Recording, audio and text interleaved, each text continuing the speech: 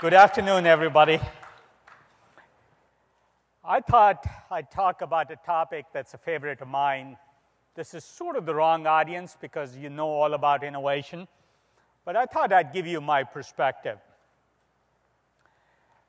First, many of you are unreasonable and as varied a set of people as George Bernard Shaw and Martin Luther King agree that human salvation lies in the hands of the creatively maladjusted.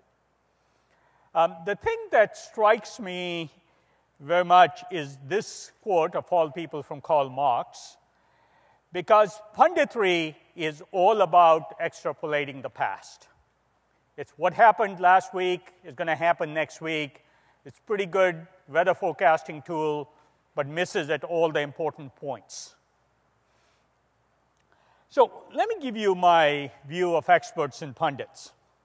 My favorite is a 1986 study that McKinsey did for AT&T about the number of cell phones in the United States in the year 2000. They were looking 15 years out, and they forecast just under 1 million phones. They were, of course, off by 10,000%. There were 109 million phones. AT&T paid millions of dollars and then got rid of their cell phone business based on this forecast. That is punditry at its essence. But it's worth looking at why. The 1980s cell phone in 86 looked something like this. Most of you are probably too young to remember. They were floor-mounted on your car. They had handset cords. The phone by the year 2000 was smaller than the handset cord on the phone from the mid-80s. Of course, there's the iPhone.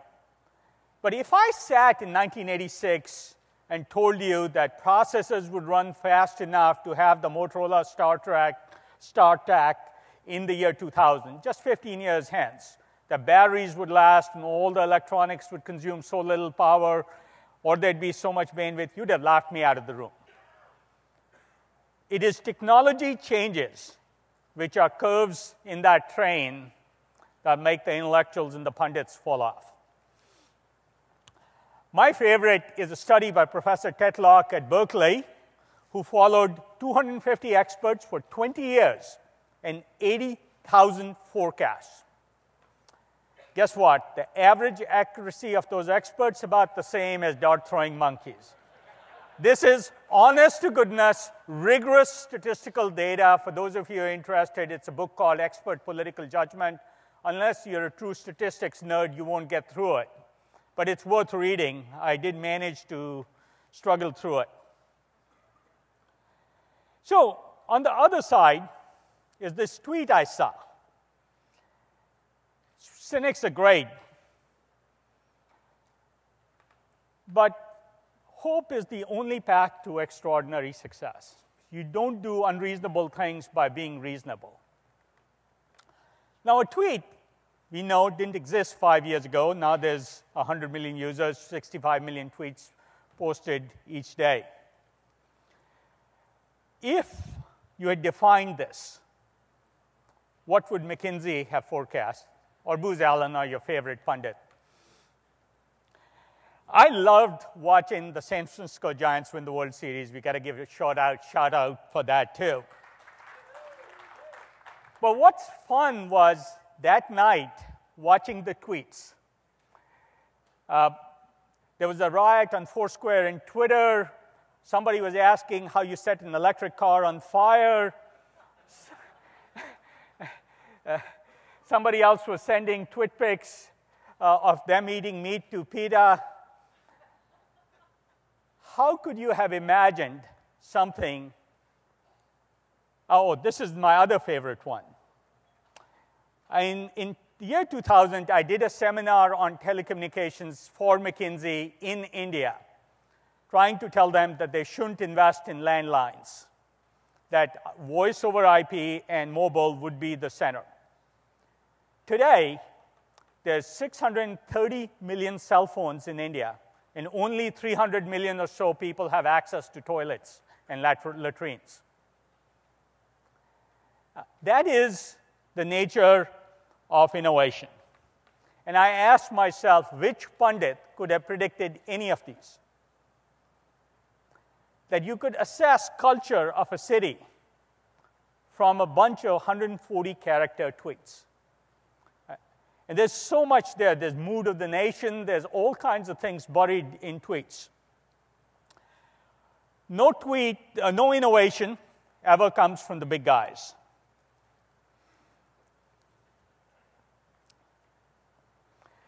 Almost always, and I love GE because their symbol is the light bulb, and they think lighting is one of their areas. So, I won't read through all these in the interest of time.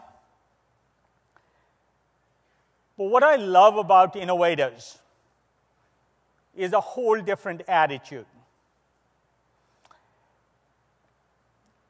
It's what one researcher called effectual reasoning. You don't worry about where the world's going to go. You sort of say, what do you have around you, and what can you do with it? And then you figure out the path. And the most successful internet startups couldn't have defined where they'd get to, even a year or two before they got there. I saw this list of great innovation and most innovating companies on Business Week and Fast Company. And I asked myself the question, other than maybe Apple, what has surprised me from these companies? And the answer was very little.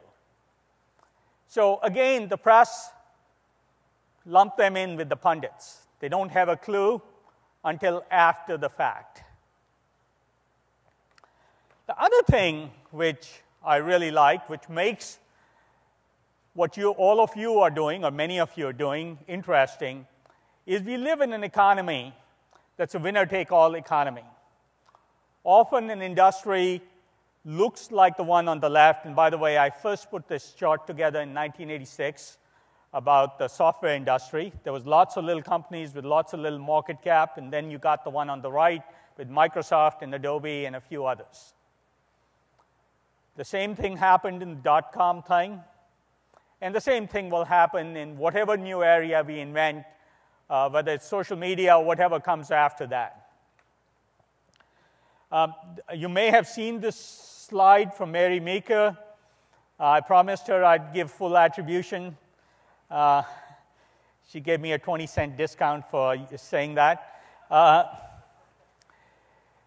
But it is hard to imagine more devices than people, but it's very likely.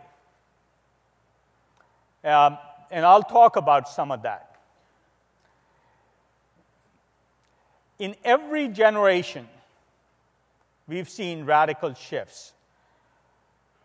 I remember when we were starting Sun, we were criticized for having a minimum memory size of a megabyte, or making networking standard on every computer. So almost certainly, the next big thing won't come from Google or Facebook or Yahoo or Twitter. Apple's an interesting case, and we can come back and talk about it. But as surely as you couldn't imagine a PC in every home, one of our competitors at Sun, Ken Olson, CEO of DEC, said that in 1985. You couldn't imagine email in 1990. I got laughed at one evening when I went to New York for dinner with my business school buddies and had my email address in the late 80s on my business card. You couldn't imagine the internet in 1995, just when the browser was introduced. And every big company I talked to thought that pay-per-view movies was what interactive TV was about. Even in the year 2000, when Google was just a year or two old, search was hard to imagine being important. In fact, the funny story goes, and this is in John Battel's book, I actually tried to convince Excite, where I was on the board, to buy Google and negotiate a deal with Larry and Sergey for just about $1 million. And Larry and Sergey were happy to sell, but the Excite guys didn't want to buy. I tried about 5 times, which was good because we got to invest in it when I was at Kleiner Perkins, so that was great. People forget January of 07 was when January 1 of 07, the iPhone didn't exist. Now it's conventional wisdom. And of course, my favorite is in mid-2008, you couldn't talk about Goldman and Morgan Stanley going bankrupt. So change does happen, which is good news for all of us.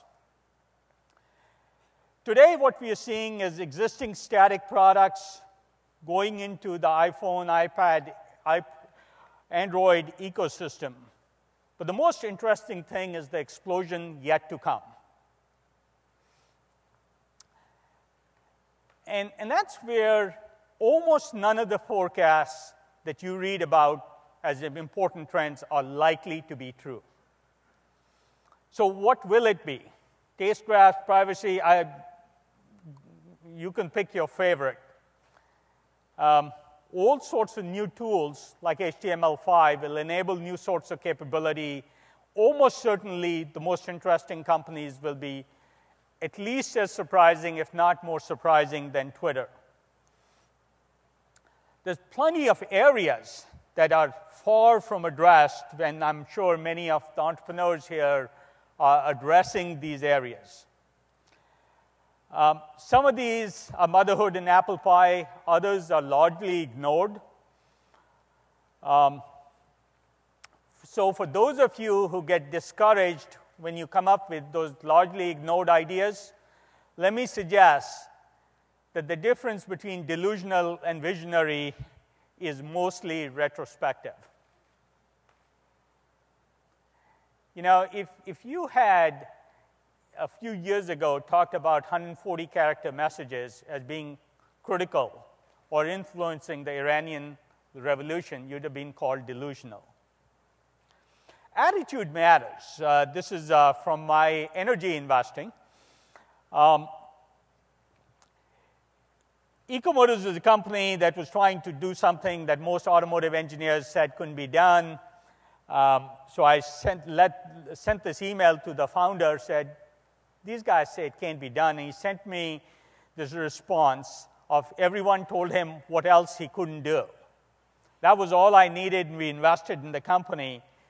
Attitude and irreverence is absolutely key to ignorance, to innovation. Also, ignoring the likelihood of failure is key. My favorite is Robert F. Kennedy's quote that only who dare fail greatly can achieve greatly. I personally like to say my willingness to fail gives me the ability to succeed. So let me try and finish up by saying, in fact, the rate of change will accelerate. Adaptability is going to be the key. And frankly, if you take the attitude that even when you fail, it's a lot of fun, and you learn a lot, heck, why would you ever keep a job at a big company? So those of you who want new jobs, send me an email. I want to end with Alan Kay's quote, really, to predict the future, you really have to invent it.